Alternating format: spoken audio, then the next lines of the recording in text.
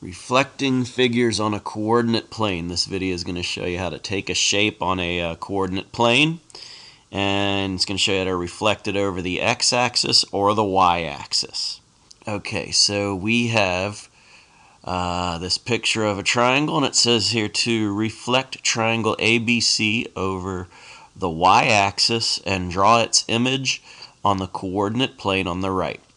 Name the new vertices. Vertices is plural for vertex. Vertex is a fancy word for corner. So they give you A, B, C, those are the vertices. They just want you to tell the new location of those vertices. So I want to make sure you understand we're reflecting over the y-axis before we do anything. We're going to name the original points. Point A is at -4, 4. B is at -4, 2. C is at -1, 2. Hopefully you know how to name points on a coordinate plane.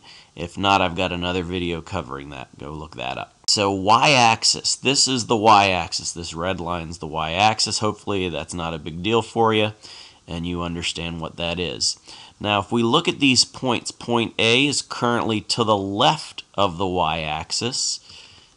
Well, if it's 4 to the left of the y-axis, its reflection is going to be 4 to the right. Same thing with point B. Point B is 4 to the left of the y-axis. Its reflection will be 4 to the right. Point C is 1 to the left of the y-axis. Its new location will be 1 to the right. And so that's our new triangle.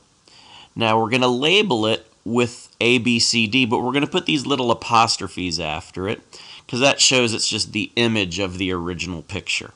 And we're going to name those new points, those new vertices. Now if you notice, when reflecting over the y-axis, look at how the y value stayed exactly the same. And for the x-axis, all we did was take the opposite of them. So when reflecting a point, any point over the y-axis, you keep the y value and take the opposite of x. Let's go ahead and do another one. We're going to take the same triangle, but now we're going to reflect it over the x-axis. So we're going to name the original points again. There they are. And this time we're going to highlight the x-axis. So in this case, all of these points, all of these vertices of the triangle, points A, B, and C, they're all above the x-axis. Well, in the reflection, all of those points are going to be below the x-axis. And then some kids might even see that, oh, this triangle's in quadrant 2, its reflection is going to be in quadrant 3. Point A currently is 4 above the x-axis.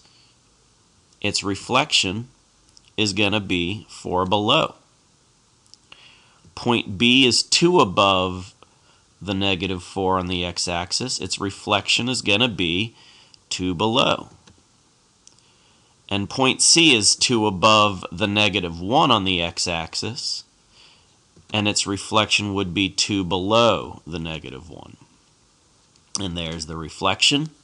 We're going to name those points. Just remember, A was 4 above, the new A is 4 below. Some kids have a hard time keeping track of the new points. And we're going to name them.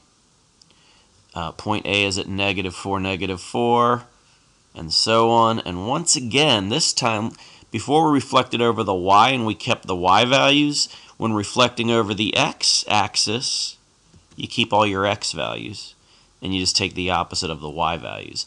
When reflecting over the x-axis, keep x, take the opposite of y. We're going to do a couple more examples. So we have triangle ABC, and we're going to reflect it over the y-axis.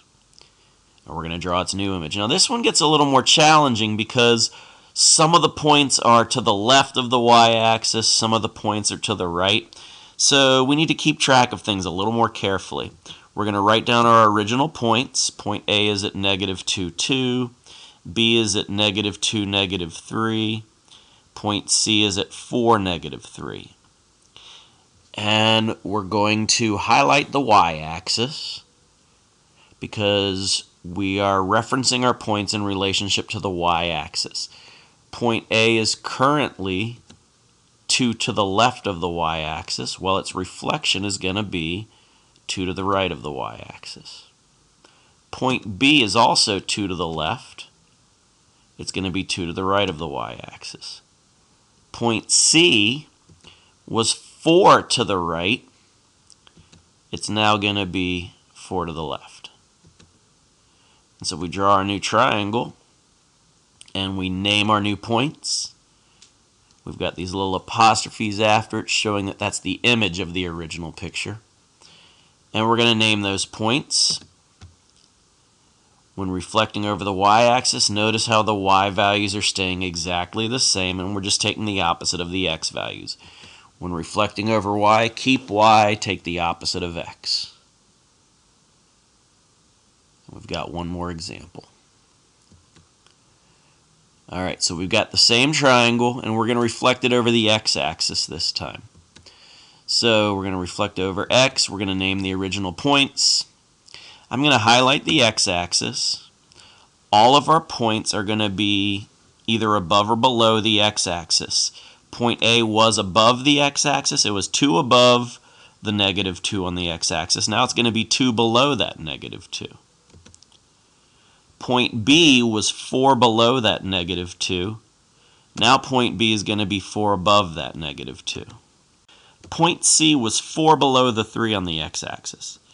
It was 4 below, now it's going to be 4 above. And then we're going to connect the dots, the points, and we're going to name them. And those are the new points. And when we're reflecting over x, you keep x and take the opposite of y. When reflecting over x, keep x, take opposite of y. And we're going to do a summary.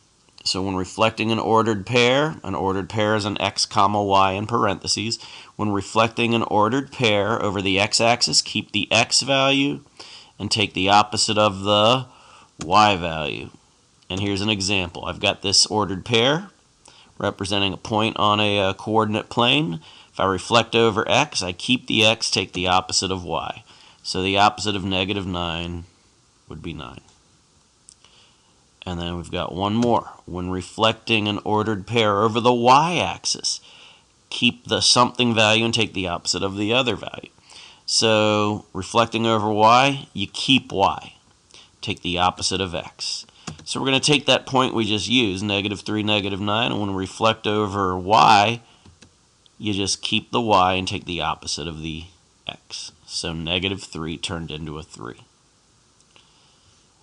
I've got another video covering this concept. If you want, you can check that out as well. I hope this helps. Best of luck to you.